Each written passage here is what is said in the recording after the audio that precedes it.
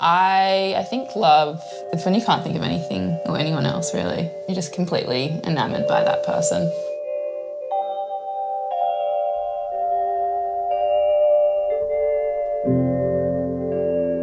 We met about a year ago.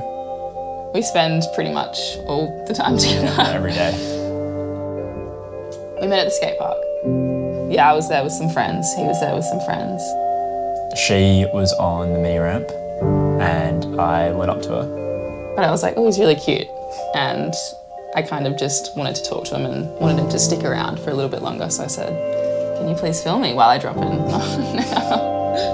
I don't think I've changed, but I definitely think Jules helps me like bring myself out of myself a little bit. Yeah, Dylan likes to take me out for dinner because he laughs at me when I eat. I'm a very messy eater. Shit's like an animal. It's true, it's okay. It's actually what made him fall in love with me.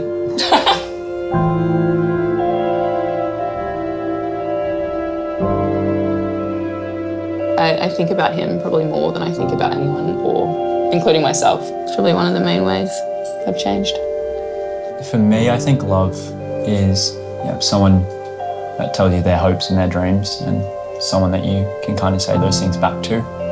It's the fact that I can just be however I am in front of him, whether it's sad or happy or angry. He's always got my back, and I know he won't judge me in that space.